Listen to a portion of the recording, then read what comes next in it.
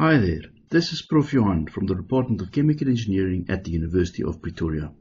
Welcome to my series on the Introduction to Chemical Engineering and Chemical Engineering Principles. The next topic for discussion is squiggly, or the Greek symbol Xi. This symbol is used to describe the extent of reaction. Now, extent of reaction is given by the equation Ni minus Ni0 over Vi, where Ni is the moles of I at some time. And typically we would say this is at the end of the reaction. And Ni0 is the moles of species I at the beginning or the start of the reaction. The units of extent of reaction is moles reacting, which comes from the units for Ni, which is moles, and Ni0, which is also moles, subtracted to each other, which means moles, divided by the units of Vi, or the stoichiometric coefficient, which reduces to moles reacting. The first thing you should note about squiggly is the fact that I only report Xi and not the quantity Ci. So let's go back and think about the previous example we did, where we had 2 moles of CO reacting with 1 mole of oxygen to form CO2. And let's say we have the system where we feed 2 moles of CO and 1 mole of oxygen to the reactor, and out we have 0 moles of CO and O2 and 2 moles of CO2 being formed according to the stoichiometrical chemical reaction. If we now go and calculate the extent of reactions of all these species, we get 0 mole of oxygen out, 1 mole of oxygen in, over the stoichiometric coefficient of -1 of the oxygen, giving us a value of 1. And for the species CO and CO2, we also have an extent of reaction of 1.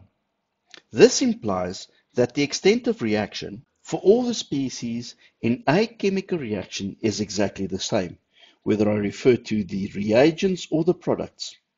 It should also now become clear why we have defined the stoichiometric coefficient as being negative for reagents and positive for products. Please also note that the stoichiometric coefficient equals to 1 is not always true for reactions at completion.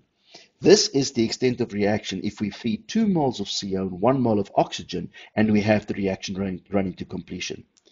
When you do more of these calculations, you'll understand what I mean. There's also other things we could do with extent of reaction.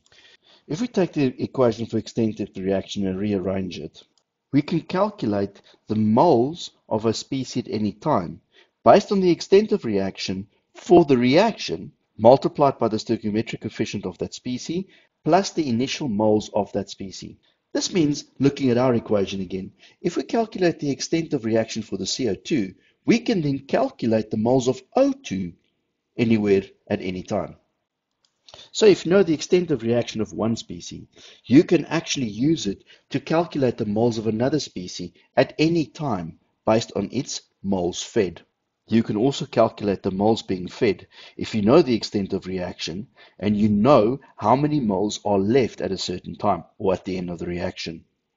There's another thing that the extent of reaction can give us, and that is the change in moles of a species, how much is reacted or how much is being formed depending on whether it's a reagent or a product, if you have the extent of reaction.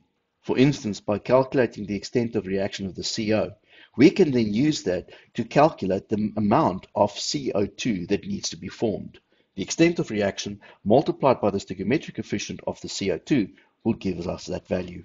This value gives us the change in species I during the reaction, which can be any one of the species.